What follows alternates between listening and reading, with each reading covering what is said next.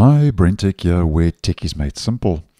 So about 2 months ago, I let you know that Google Chrome is going to be getting a split screen feature similar to what we get in Microsoft Edge. And when I posted that video, the first traces of the feature were starting to become available in Chrome Canary 134, allowing you to view two websites in one window. So it's a good multitasking feature. And if you do use Microsoft Edge, you will be familiar with the split screen feature.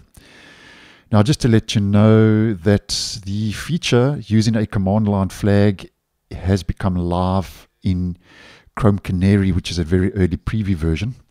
And it's still early days, but just a quick video to show you a first look at what the feature could be when it rolls out to the stable version eventually. Now, if we open up two tabs, and if I just head to a website,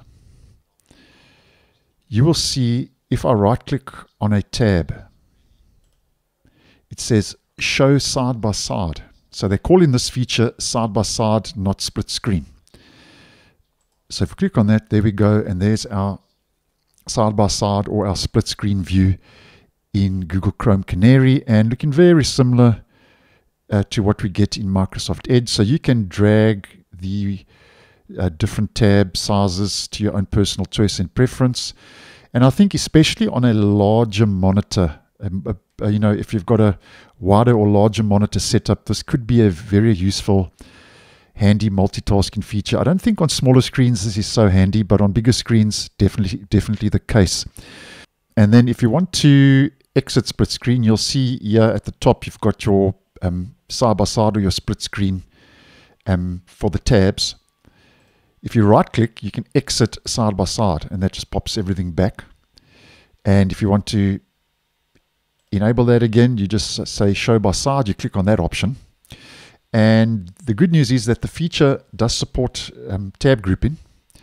And when the feature is active, you'll notice a split screen button here to the left-hand side of the actual address bar, which is very similar to what we get in Microsoft Edge. Microsoft Edge on the toolbar has an option for you to enable a split screen view.